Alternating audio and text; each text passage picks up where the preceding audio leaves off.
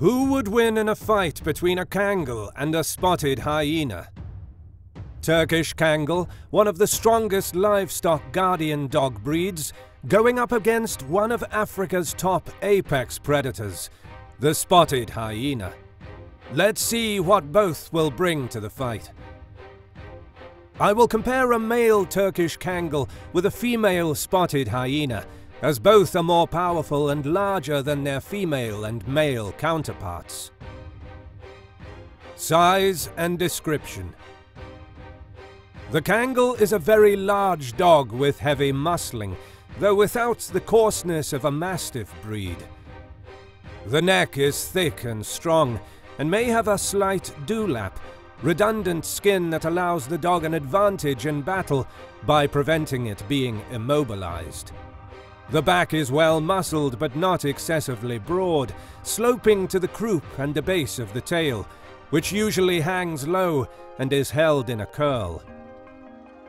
Males stand an impressive 3.4 to 3.7 feet, 74 to 81 centimeters, tall at the withers, while females range from 2.3 to 2.6 feet, 71 to 79 centimeters. Though the breed standard does not specify an ideal weight, males generally weigh approximately 136 to 176 pounds, 62 to 80 kilograms, and females 110 to 154 pounds, 50 to 70 kilograms. The spotted hyena is the largest species, and it grows to 4 to 5.9 feet long, 1.2 to 1.8 meters, and 2.5 to 2.6 feet tall, 77 to 81 centimeters, from paw to shoulder. They weigh 88 to 190 pounds, 40 to 86 kilograms. Unlike other species, spotted females are 10% heavier than males. The spotted hyena's coat is sandy, yellowish or grey. It has dark brown or black spots over most of the body. Spotted hyenas are strongly built, with a massive neck and large head topped by rounded ears, unlike the other hyenas. The jaws are probably the strongest in relation to the size of any mammal. The front legs are longer than the hind legs, which gives the back of the spotted hyena a slightly odd downward slope. Distribution and habitat. The Turkish people claim the Kangal dog is an ancient flock-guarding breed, thought to be related to the early Mastiff-type dog depicted in Assyrian art. The breed is named for the Kangal district of SYBS province in central Turkey, where it probably originated. Despite its regional origin, many Turks consider the Kangal dog as their national dog. The Nelsons imported their first Kangal dog to the United States in 1985. This dog, and subsequent imports, provided the foundation for the Kangal dog in the United States. Spotted hyenas live in Africa, south of the Sahara Desert. They are able to survive in savannas and swamps, as well as semi-arid regions, and even mountainous forest areas. Rather than resting in dens, adult spotted hyenas sleep in holes or shallow pools, or under bushes or scrubs, anywhere they can find shade during the heat of the day. Hyenas use watering holes as places to cool off or to hide extra food. Spotted hyenas can be active both day and night, depending on their needs and whether there are humans around, but they are generally nocturnal. Diet. Historically, these SYBS Kangals would eat scraps from villages, including water, goat's milk, yogurt, and bread. This guardian's historical diet probably isn't nutritionally complete, as it lacks protein in high amounts, so you should look towards a high-quality kibble.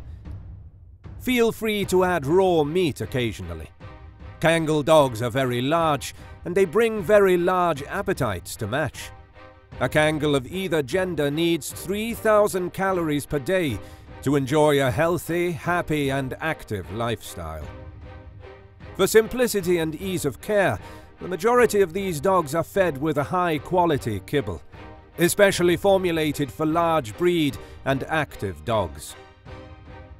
Lions and hyenas compete over the same food in overlapping territories. Sometimes the hyenas do the work of organizing, chasing down, and killing prey, only to have lions steal it. Lions often injure or kill hyenas as they fight over a carcass. The bigger the hyena clan, the larger its prey. This can include young rhinos, adult wildebeest, zebras, and Cape buffalo. The hyenas work in a group when hunting such large prey, and young hyenas take years to become successful. Smaller packs chase down gazelles, impalas, warthogs, and waterbucks. When hunting alone, a spotted hyena may go after smaller prey. Behavior. The Kangal dog is not necessarily a typical livestock guardian dog, in that he is more people-oriented. He is still alert and territorial, taking care of his family and home. He will become very bonded to his human family, and that does make it difficult to rehome an adult Kangal dog. He is usually very good with children, but can become very defensive towards non-family members. Early socialization and training is important to ensure he is able to become a well-adjusted member of the household. Because he is so territorial, if he is not contained within a secure fence, he can become very aggressive to other domesticated animals and other people. The Kangal dog does require continual training. It is usually best to incorporate his training into his exercise program. In terms of their social intelligence, spotted hyenas are considered to be close to the same level as certain primates. They have excellent night vision, being mostly nocturnal, hunting at night and sleeping or staying near their den in the daytime. They have a matriarchal social order of related individuals that are called clans. One alpha female leads the clan. These animals mark their territory by scratching the ground and with an oily substance that they secrete from their anal glands.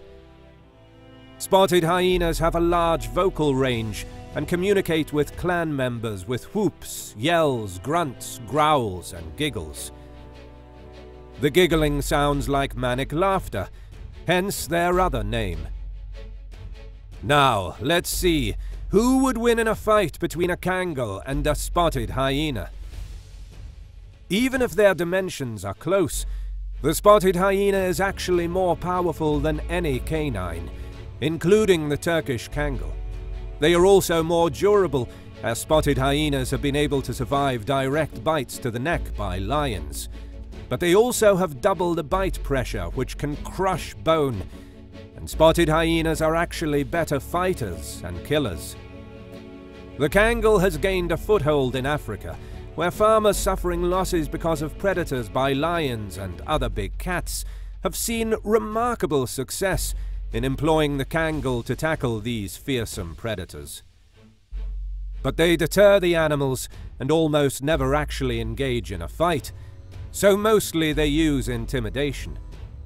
Spotted hyenas have been fighting and killing since they were born, and if the hyena gets in one bite to the dog's neck, it's over. The Turkish Kangal won't kill the hyena with a suffocation bite, because if these animals can survive direct bites to the neck by lions and from other spotted hyenas, then it can survive a Turkish Kangal suffocation bite. But the dog most likely wouldn't go for such a tactic, and will most likely try to duke it out, while the more powerful spotted hyena go for the kill right from the start. So, to sum it up, the Kangal will lose the fight because of its lack of fighting experience, and its bite will not do much to the hyena, as it has dealt with much more powerful bites. And because the hyena only has to bite the dog one time in the neck, which will end the fight immediately, and with the dog having a crushed jugular from the sheer bone-crushing pressure of such powerful jaws. That's all for today. Thank you so much for watching, and please don't forget to subscribe and hit the bell button.